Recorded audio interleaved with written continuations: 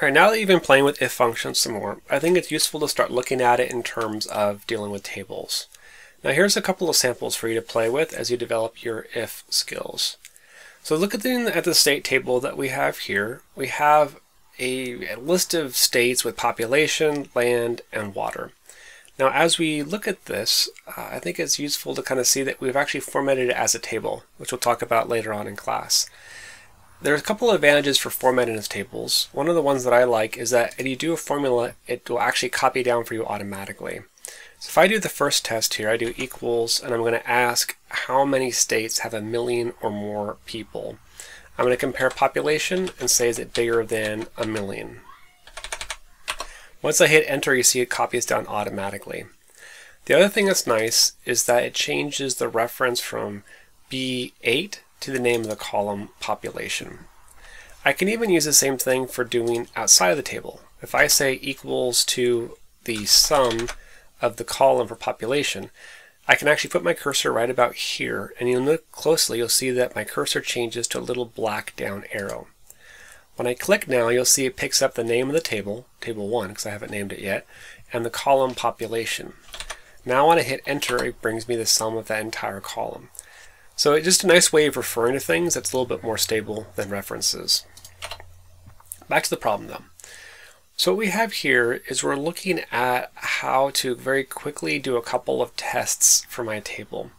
Now this first one here, you actually don't need to do anything with the if function. It all comes down to either a basic comparison or an and or not kind of situation. So go ahead and try to work on it. Now when you work on it, I think some of the problems I typically see is people that start too fast. You try to leap all the way to the end. So for example, we see the next column which says what states start with either A or C. And you might think, oh, I don't know how to test to see if it starts with A or starts with C. But you have to kind of break it down into pieces. The first thing you'll want to do is just get the first letter. So if you think back to the previous class, remember that the function that can get the first letter is just left.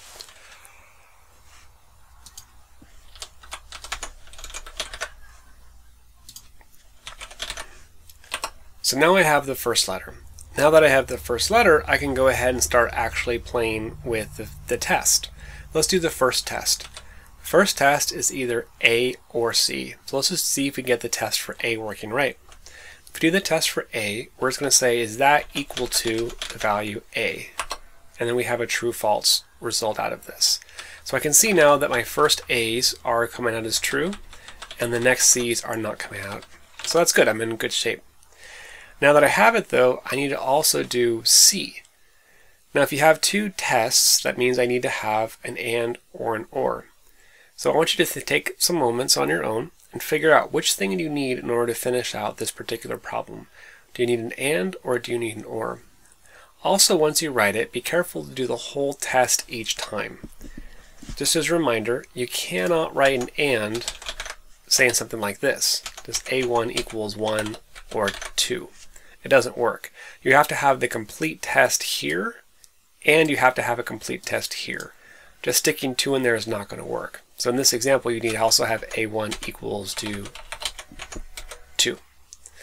So just remember, you need to have complete tests for each of these. So go ahead and take a minute and try playing through these other problems.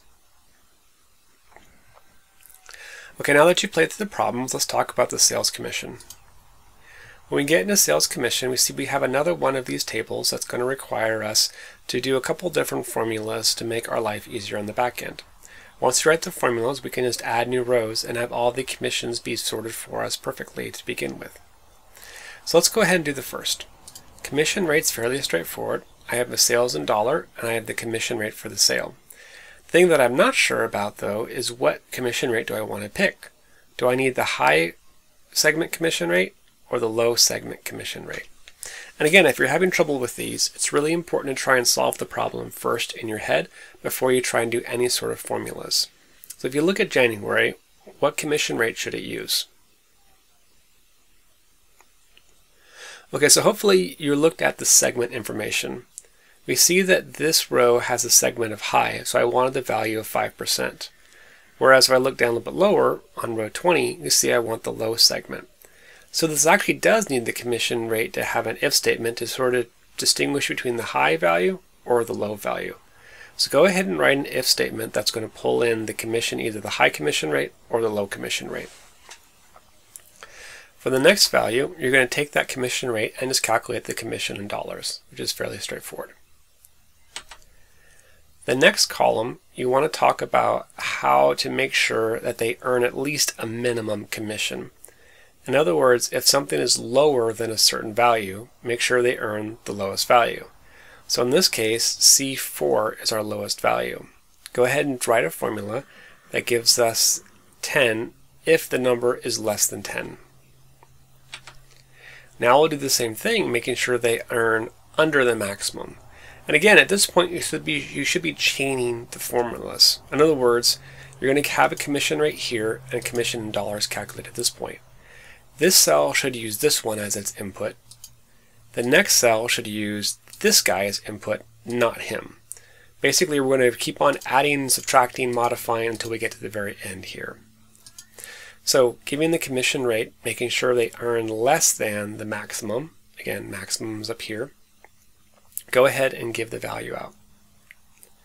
As a reminder, all the things up here will need to have absolute references applied. Next, you're going to just add 500 if they've got sales over a certain value. And lastly, you're going to give the commission, but then test to see if it was in 2006. If it was in 2016. If it was in that year, we want to take out 10%. So go ahead and take a minute and try practicing with this problem. All right, let's look at ranges now. So far we've done things where you've looked at a single value at a time. We've done that couplet thing over and over again. These functions are a little bit different. These functions look at a range. So not a single value or cell. Instead, they're going to look over a range of cells. Here's a couple examples. COUNTIF is fairly straightforward.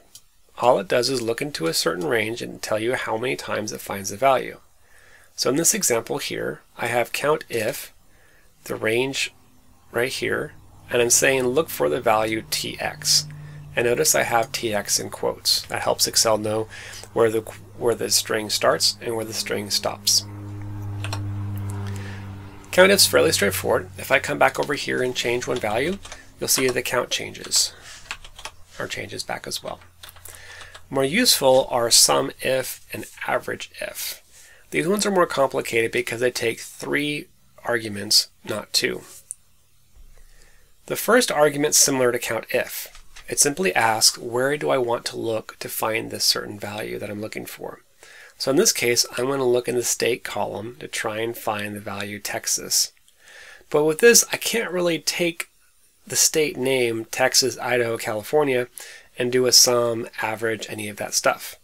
Instead, I need to actually look into a different range to do that addition or averaging problem.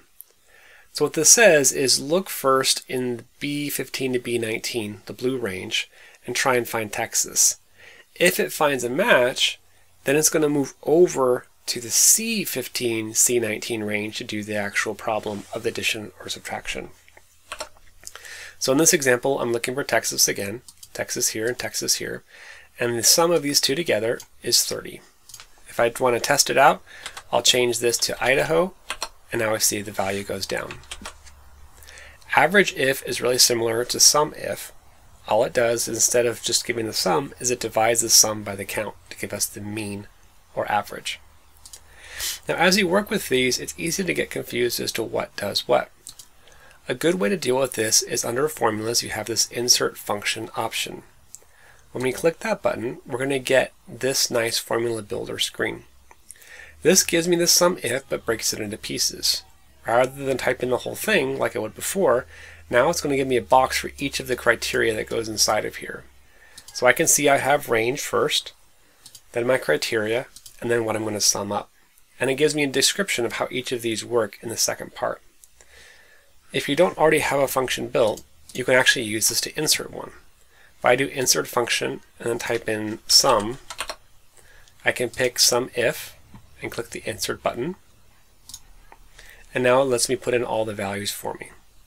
So it's a nice little tool. If you find yourself getting a little bit confused about all the different arguments and parameters, that will help you be a little bit faster. Go ahead and take a minute now and write formulas for the rest of this segment. Okay, let's go on to the next one. So for my range exercises, I want to show you one more example of how these functions will be really useful. I have a long list of data here, all the way from margin, sale, state, so a lot of data, a lot of information. And I want to quickly draw up a little table that gives me a sum of how many sales in each area, a sum of it, and an average of it. Go ahead and take a minute and try and solve this on your own before we continue as a class. Okay, let's talk about your solutions. Now, a lot of times with COUNTIF, people will be a little bit too specific. They'll say, all right, I'm going to look for the state, and they're going to draw a box over it. The problem with drawing a box over it, though, is that if you add more data at the end, it's not going to be included. So in this case, because all my formulas are on the side, instead of doing that, I might actually just do column D to column D. So this is a special reference that says pick everything in the D column and bring it back. So I'm going to look in the entire column, and I'm going to try and find AZ inside of it. I know I'm not going to put in quotes AZ like this because I want to be a little bit lazier than that, and I want to actually be able to copy the formula down. So I'm just going to go F12. Now that I have 12, I can copy the formula down and have it work for each of these. Also, if I change one, you'll see it gets updated. And if I go to the end and add another one, you'll see it gets updated as well. Now that I have the count, let's do the sum. This is really similar to the previous one. I'm going to do SUMIF. I want to do the same range, which is the state table. Once I have the state column selected, I'm going to look for the value of the state inside of it. And lastly, I need to do the sum range. Now, I don't want to sum up D again because D just has words. Instead, I'm going to sum up the sales column. Now I have a very efficient little formula, which I can copy down and have work perfectly. Just as a reminder though, this only works if your formulas are on the side. If you have them underneath, it's going to get cluttered and not going to work as well. You'll get Excel warning you about circular references if you put this information below the main table. So go ahead and do the average one on your own, and that should about take you through the instruction for the if functions.